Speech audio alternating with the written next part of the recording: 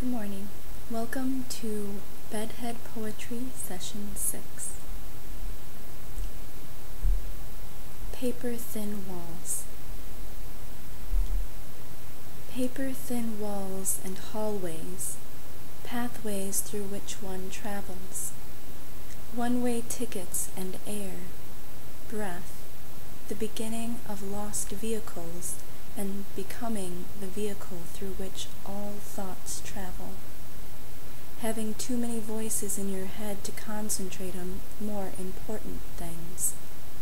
Divisive entities.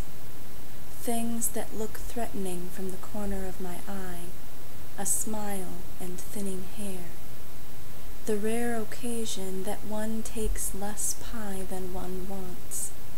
The rare occasion that one does not want rare books. Accepting a check for services never provided, providing services for checks never received. Wandering through hallways to find the room in which she is sleeping, in which someone has fallen ill, in which he has passed. Passing between breaths and buses to find one's way back to another, interpreting her words to mean more than she has intended. Forgetting how to perform on stage in front of millions, waiting in line to deposit or withdraw funds, funding one's own funeral, funding one's own wedding, funding for illnesses, beckoning her spouse to bed, beckoning her spouse to the kitchen, beckoning her spouse home from work, working on projects in order to stay busy, to accomplish something, to show that one has not wasted his time not working on projects. Forgetting how to punctuate or to punctuate altogether. Wondering when the appropriate time is to look at one's watch in the middle of an important meeting when one has children to pick up by 3 p.m.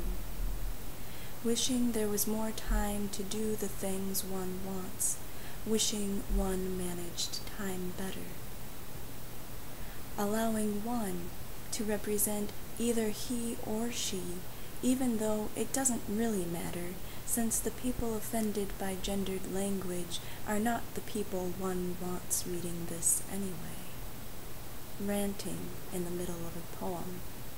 Ranting in the middle of a grocery store. Ranting in the middle of nowhere where one is lost and upset that there were not more specific signs signifying the construction and necessary detours that make it possible for one to be on time, having left at that time instead of earlier. Hearing over the radio after he has already taken the detour that there is a detour one must take off of Highway X to Highway Y in order to get to Street Z. Using letters to represent the names of things. Math in the midst of chaos. Order in the midst of calamity. The death of the most important person in one's life. Laughing at jokes in what seem inappropriate moments. Laughing because one insists on being happy whenever one can. Handling the pressures of success, handling the disappointment of failure, figuring it out or not. Listening to music in order to evoke tears, to experience some sense of catharsis. Imagining that you are the only one who cares about this, that, or the other thing. Wanting to be better than your fellow man. Tracing the shape of your hand with pencil on paper to create the outline of a turkey to show that you are festive, to show that you like to decorate for special occasions.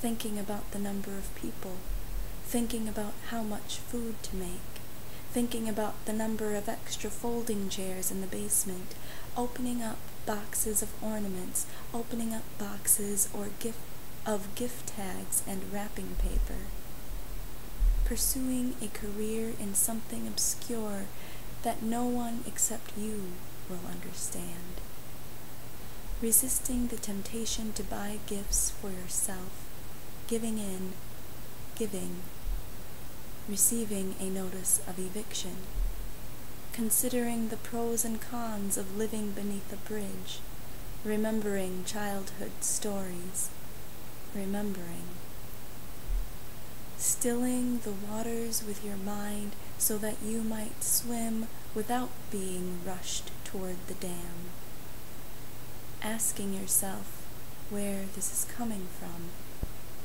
and then asking yourself from where this is coming.